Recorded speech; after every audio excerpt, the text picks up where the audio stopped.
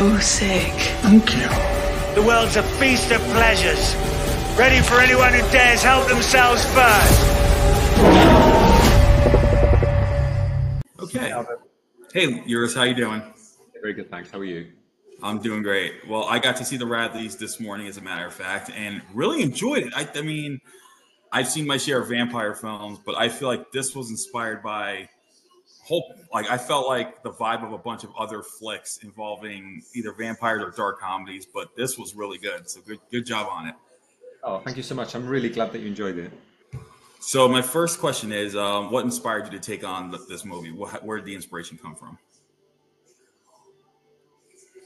I've always loved vampire films from when I was a little kid, being scared of these creatures that could taint you by biting you and turn you into something else. But when I read this script, it felt like it was doing something new with the genre that we'd never seen before, setting it in suburbia, in the most ordinary family, and asking the question, how would you, if you're as a real person, how would you cope with having this dark desire baked into your being? What would you do?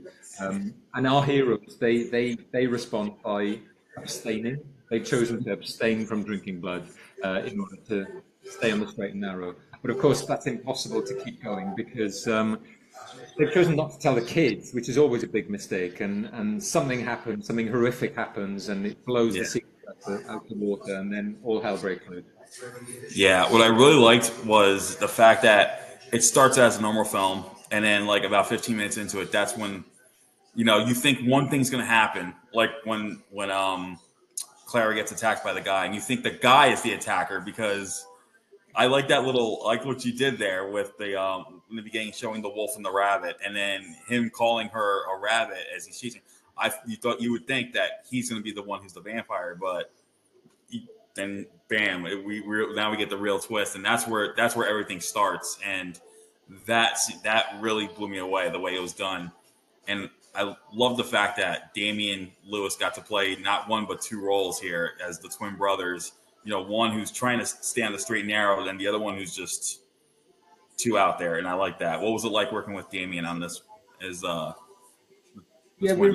We really wanted to tell the story of what's it like if there's essentially two brothers with exactly the same DNA. They've both got exactly the same flaw baked into their being. But they both make these really different moral choices in their life. So Peter, the good brother, decides to abstain. Will, the bad brother, decides to yield to his authentic self and drinks blood like there's no tomorrow. And Damien's the kind of actor who, he can play nice. He's fun. He's so funny. He's got such a great sense of comedy, and he can play that good-hearted character, Peter, really brilliantly. But then we've seen him in Billions. We've seen him in Wolf Hall playing these dastardly, malevolent characters who can really get up to no good, and he plays Will.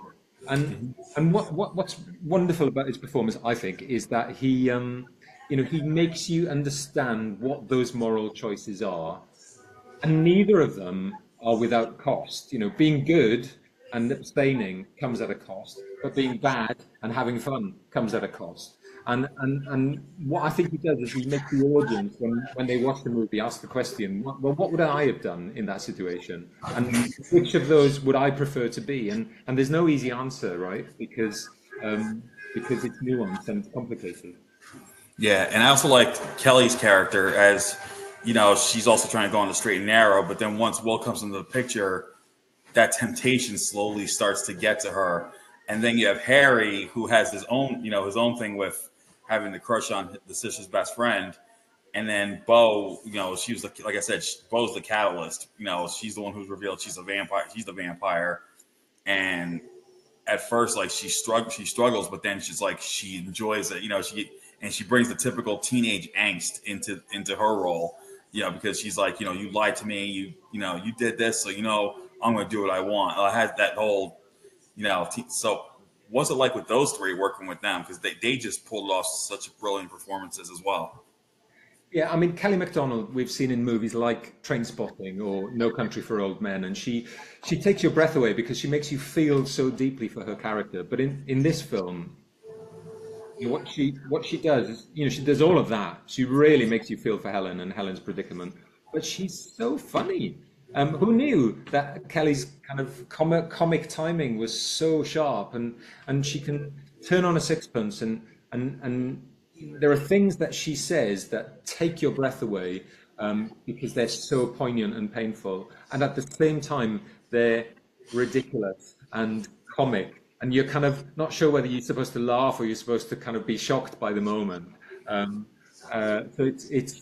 I think she has real fun in it, and she took the part because she's always wanted to be in a vampire film.